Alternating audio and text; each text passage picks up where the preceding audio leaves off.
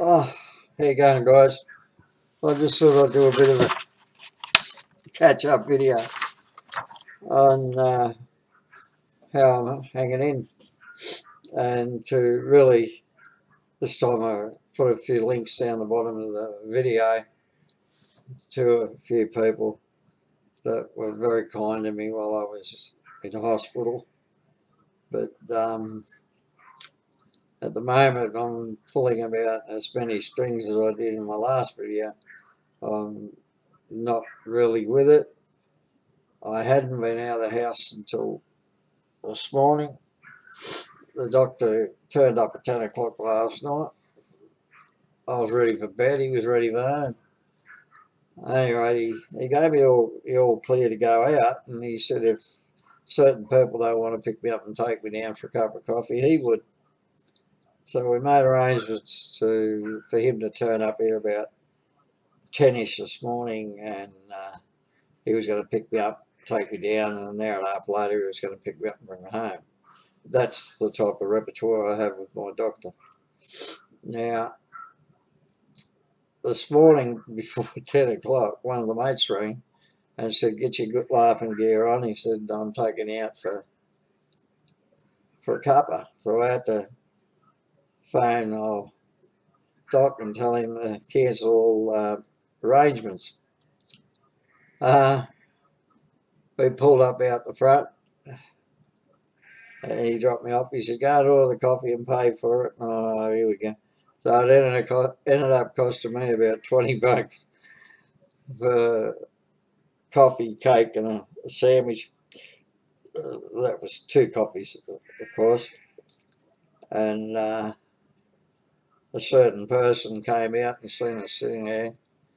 And if eyes were daggers, me and my mate would have been dead. Because apparently they caught a blue last night about taking me out.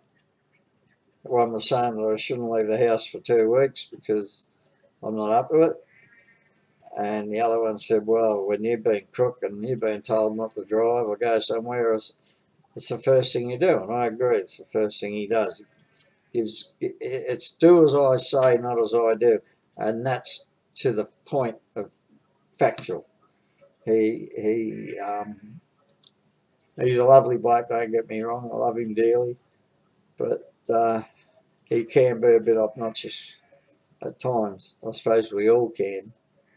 Well, at any rate, I probably spent an hour and a half sitting down there at the club having coffee with our mate and a few of the others, and then the press came up and sat with us and told me different things that were going on that I needed to know because I wanted to still be in the loop and not in the dark. And I'm pleased to say everything seems to be okay.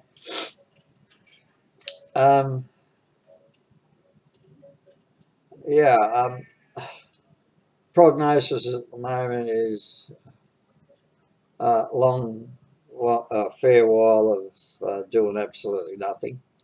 Walking as much as I possibly can, which knocks me on my ass after about 20 steps. I got a message from Tammy, Cheeky Chickenhead, and she said she was the one who rang me. I never knew till about 3 days after the phone conversation it was actually her. I thought it was somebody else. She said I was really out with the fairies, and you can believe it, I was way out there. I was seeing things no people. I saw my daughter for the 300th time. I wish it would just be once, but in this place I was, I'd actually sold her for the 300th time. And anyway, I'm going to leave it at that because I can hear a lawnmower heading towards me, and you probably can too. There's a bloke over the road's come over to pick one of the sheep up that was sold him, so I better get going in case I get my butt kicked. Okay, guys, peace and love as always, and I'll catch you again next time. Loud, isn't it?